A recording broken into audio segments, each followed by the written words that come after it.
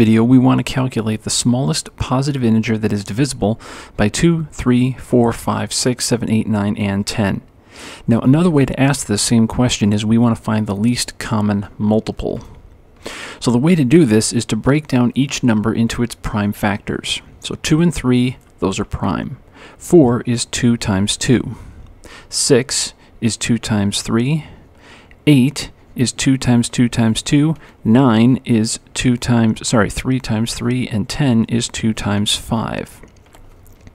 So, to get our lowest common multiple, we start with each prime number and say, in this entire list, what is the most of each prime number that any single number has? So we start with 2.